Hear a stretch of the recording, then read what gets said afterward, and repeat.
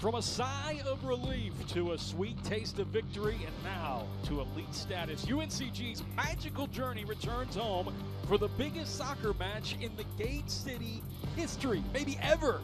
One ticket for the College Cup remains on the table. One program that is accustomed to College Cups and hoisting that trophy is one of the blue bloods of the sport, the Indiana Hoosiers. This one's driven and slowly rising. As UNCG doing anything they can to get this out of the Hoosier attacking third. Well played. This is a volley and blocked somehow by Hagen. Look at this again. Hagen does a good job of letting Vignelli pick up the mark, and then he stays free, and that's going to come off of his head. So a great job.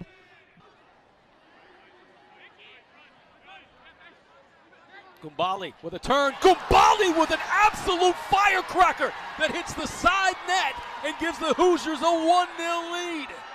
My goodness. It's the short throw there. Fantastic turn by Gumbali, and Nicholas Weil just finds himself in a terrible position there to make that save. 25. Their RPI was in the top 25, but they weren't ranked.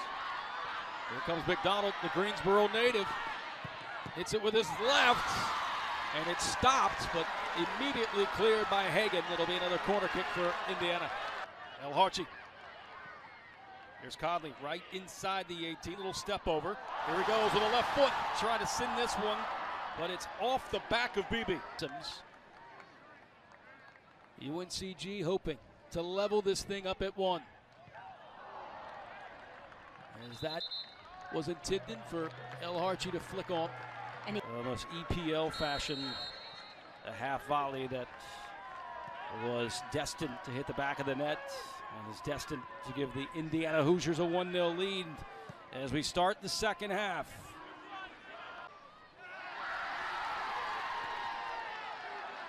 Gondo sliding it. Here's El Harchi. Oh, El Harchi so close. And Harms once again coming off his line. And here's a good look. You see Elgando on that turn. He's just going to slot that ball in with the perfect weight. And El Harchi actually was able to flick it on, but JT Harms does a tremendous job of Lashkar taken away, ball given back to Indiana.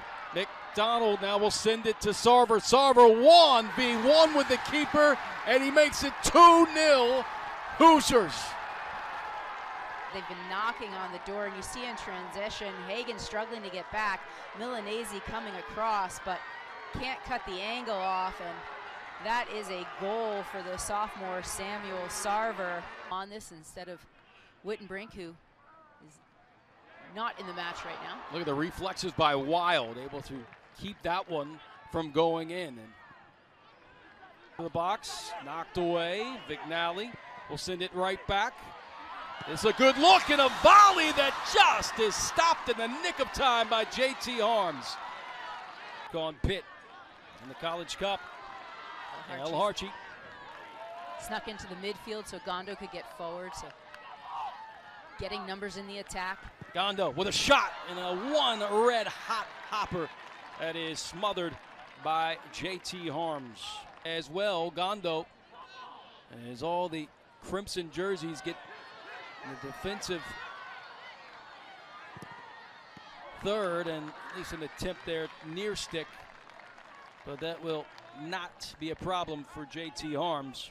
The tradition of the Hoosier Army, and kids in the Midwest grow up going to Indiana summer camps. Their staff has been there for 10, 15 years, and they've just created an unbelievable tradition.